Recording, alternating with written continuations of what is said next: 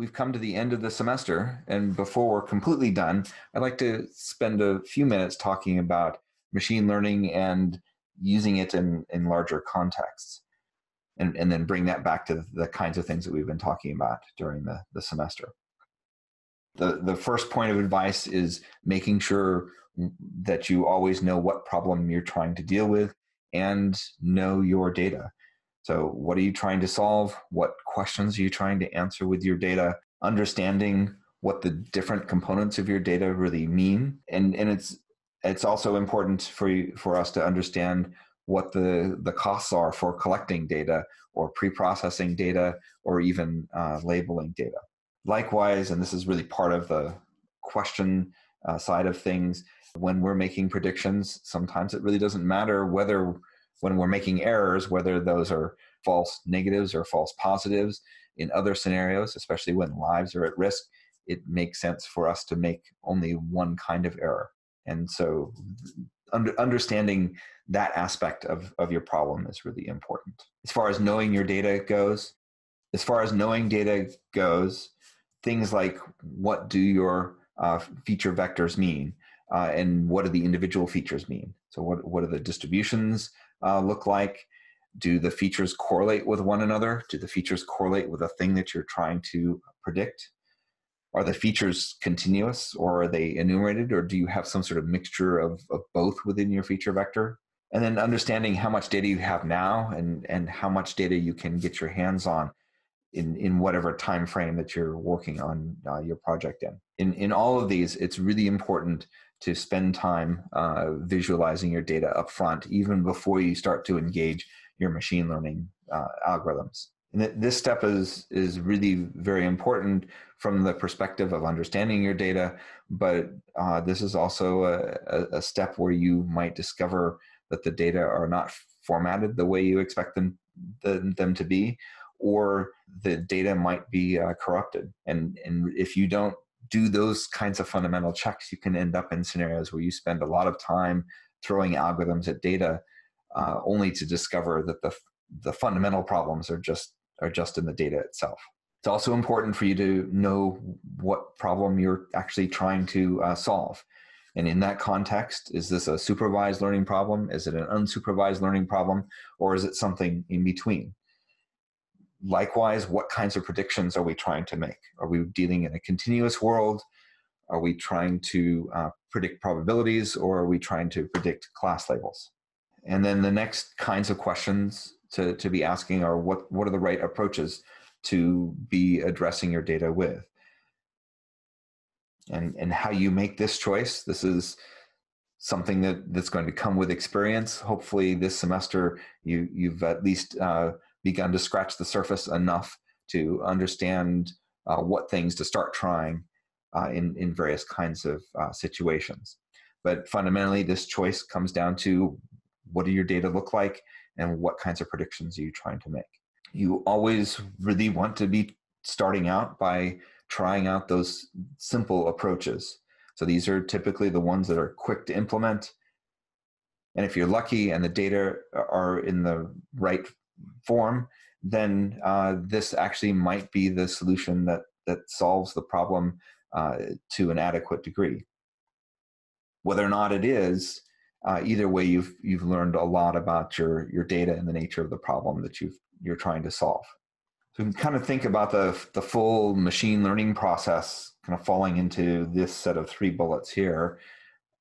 Up front, we're doing a lot of work by hand. We're trying those first few solutions. We're doing some hand tuning of hyperparameters, and going through that process is really important because it really starts to help us get to the point where we have the data formatted properly. We're using the right kinds of representations, and perhaps we even start to narrow in on what the right types of what the right values for our hyperparameters might be. With grid search and cross-validation, this is the much more computationally involved step, but it is much more formal, and it's a very important one. So with the grid search, this is where we're systematically testing lots of different hyperparameter options. We've talked about this idea of first trying to do a very broad and coarse search. And then once we start to understand the nature of that hyperparameter space, then narrowing that search region down and doing a much finer search. So you might end up doing 2 or 3 layers of grid search as you're homing in on the right hyperparameter set. Cross-validation allows us to become much more formal in our statistical comparisons. So with our validation data sets, we're using statistical tools in order to compare our hyperparameter choices. Once it's time to report results or to compare a couple of different models, that's the point where we're using our test data sets. But one has to be careful there about our multiple comparisons problem. We've talked a lot over the semester about overfitting, and this is something that has come up in your homework assignments. And fundamentally, overfitting is about a mismatch between the training set size and the number of parameters that we're actually trying to choose. Overfitting is always something that you want to be looking at no matter what method you're actually using. And this is the step where you're actually going to be doing that sensitivity analysis where you're varying the training set size and looking at that validation set performance. And if that performance is changing dramatically, then you don't have enough data or you don't have your hyperparameters set properly. You have an overfitting problem. In contrast, if you're varying your training set size and validation set performance isn't changing, then that suggests that you have plenty of training data. Many of the machine learning methods that we studied this semester actually have mechanisms built into them to actually address overfitting. So things like ridge regression or lasso had hyperparameters that were all about trying to express regularization terms so that we would end up with much smoother kinds of functions. Other methods that we've studied, things like the linear regression class, those don't have any mechanisms built directly in, and we have to be very careful about how we use those. We've talked over the course of the semester about distance metrics and similarity metrics. Euclidean distance turns out to really be at the center of many of the machine learning algorithms that we've studied, especially those that deal exclusively in continuous spaces. But as we've discussed, this particular metric is not particularly meaningful when we start to get into very high dimensional spaces. And this is the step where we start to engage other kinds of tools. So in these high dimensional spaces, the true distribution of possible samples doesn't actually uniformly live within this space, but actually collapses onto much lower dimensional manifolds. And so engaging tools such as principal component analysis or locally linear embedding out to IsoMap and TSNE, these are all about trying to capture in different ways the manifolds that are sitting out in our feature spaces. PCA, of course, is an exclusively linear method, and these other methods are actually allowing us to get to more nonlinear kinds of representations. Some of the methods that we actually studied during the course of the semester really don't even look at the full feature space all at once. So our decision trees, our regression trees, or forests of these trees, the question nodes that are built into these trees are looking at individual features at once, and hence they don't tend to suffer in the same way from this Euclidean distance problem. They, of course, still can overfit our data sets, so we have to take other kinds of steps to prevent that from happening. At some point during the course of your machine learning project, you have to explain your results to either a customer or a supervisor.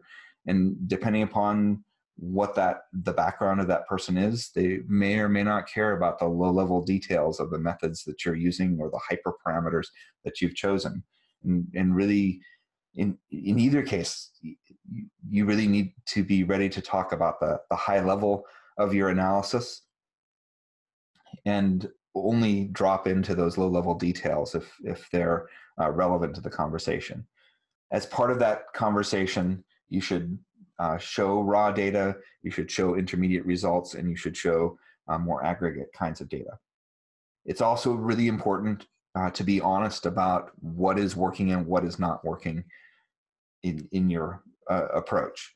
So it's very tempting to cherry pick results and show training set performance, but really when you're presenting to a live person or you're writing about your results, it's really important to present test set performance and explicitly state that that's what you're showing. In any of the writing that we do in my lab, we, as part of that process, we will actually show specific examples of here is an input into a model, and here's the prediction that it makes. And we will show both examples where it gets the predictions correct and other examples where it makes incorrect predictions. And this allows us to make an argument about how well this model is doing, and it helps us point to the next steps that we should be taking in order to improve the behavior of our models. As part of this argument that you're making, it's also really important to make clear statistical arguments. So this is where you're bringing to bear things like your t-tests or your bootstrapping kinds of tests as you're comparing one model against another, or you're even making an argument that your model is actually predicting something important. For that kind of a step, you might have to do a little bit of education for your customer or your supervisor, but it's a really important to talk about how that model is performing, and even if you have to define what a p-value is. So this takes us to the end of our semester in total. Thank you very much for coming along on this adventure, and I hope these tools that we've been learning over the course of the semester serve you well in the work that you're doing in the future.